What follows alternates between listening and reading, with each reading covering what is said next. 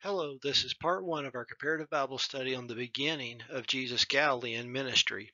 During this Bible study, we would like to talk about Jesus' return to Nazareth. Overall, this is our 41st New Testament Bible study.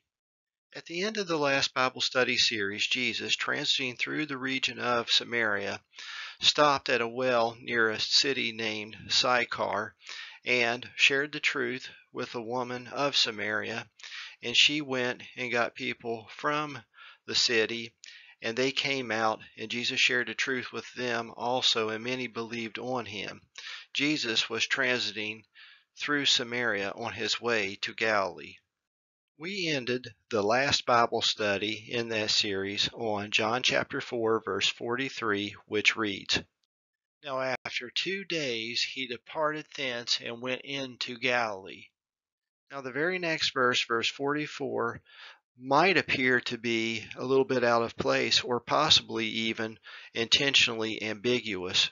There we read, "For Jesus himself testified that a prophet hath no honor in his own country." I don't always consult commentaries, but they can be very handy when you're stumped. When I consulted the commentaries on this verse, it appears that there's been a lot of discussion on what this verse means. One, the way that it's worded, and also what is meant by his own country.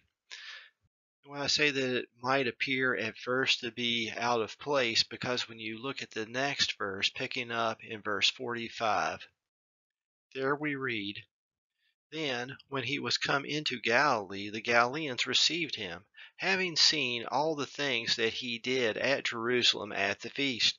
For they also went unto the feast. So Jesus came again into Cana of Galilee, where he made the water wine." The three main regions mentioned in the Bible in the land of Israel during Jesus' day are Judah or Judea in the south, Samaria to the north of that, and the region of Galilee to the north of Samaria. As we've discussed and read in previous Bible studies, Nazareth is a city of Galilee. Jesus was brought up in Nazareth. If own country here meant the entire region of Galilee, would that harmonize with the next verse, which says the Galileans received him? Because up here Jesus stated that a prophet hath no honor in his own country. On the other hand, if we read verses 43 and 44 together, it appears that Jesus is leaving his own country, but we know that Jesus had just left Samaria, and Jesus was not a Samaritan. Not to mention, a lot of the Samaritans did believe on Jesus. Could his own country be the region of Judea or Judah, where Jesus had just attended the Passover and conducted miracles? As we have also discussed in previous Bible studies, Jesus, according to the flesh, was a Jew of the tribe of Judah, actually born in the bloodline of King David. Being a descendant of King David, according to the flesh, Jesus was also born in Bethlehem, a city in Judah or Judea.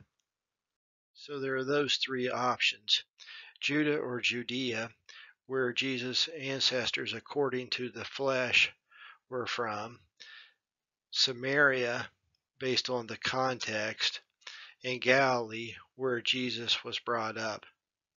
However, a number of the commentaries concluded that own country here should be looked at as Nazareth, apart from the other cities of Galilee. Looking at other passages in the other Gospels which use similar language, this appears to make good sense. For example, in Matthew chapter 13 we read, "And it came to pass that when Jesus had finished these parables, he departed thence. And when he was come into his own country, he taught them in their synagogue, insomuch that they were astonished, and said, Whence hath this man this wisdom, and these mighty works? Is not this the carpenter's son? Is not his mother called Mary, and his brethren James and Joseph, and Simon and Judas? And his sisters, are they not all with us? Whence then hath this man all these things? And they were offended in him. But Jesus said unto them, A prophet is not without honor, save in his own country, and in his own house. And he did not many mighty works there because of their unbelief. This appears to be much later in Jesus' earthly ministry. This is chapter 13 in our current Bible study series. We're only on Matthew chapter 4. There's a similar passage in Mark chapter 6. There we read, And he went out from thence and came into his own country, and his disciples follow him.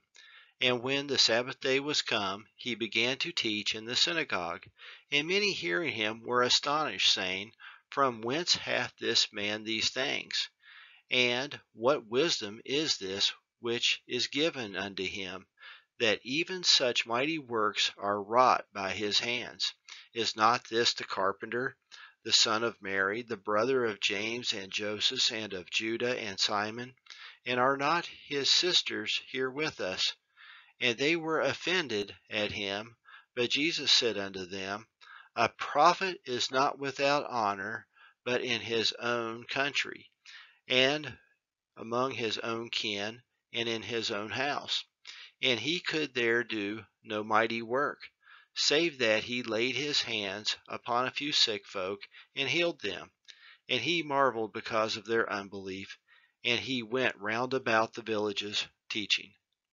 Again, this appears to be much later in Jesus' Galilean ministry. Here we are in Mark chapter 6. In our current Bible study, we're only on Mark chapter 1. But in both Matthew chapter 13 and Mark chapter 6 here, you have people who know a lot of details about Jesus. And Jesus makes this comment that a prophet is not without honor, but in his own country. Similar language also regarding own country as in our current Bible study in John chapter 4. Although Matthew 13 and Mark 6 here appear to be much later in Jesus' Galilean ministry, looking at these two examples in the Gospels of Matthew and Mark, it does appear that the phrase own country in John chapter 4 could very well be Nazareth apart from the other cities of Galilee.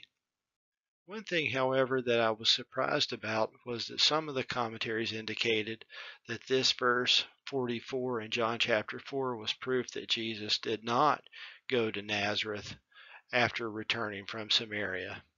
Comparing the Gospel of John to a couple of the other Gospels, it appeared to be the opposite to me. For example, Matthew chapter 4 states, Now when Jesus had heard that John was cast into prison, he departed into Galilee, and leaving Nazareth. It appears he had to have been in Nazareth to leave Nazareth.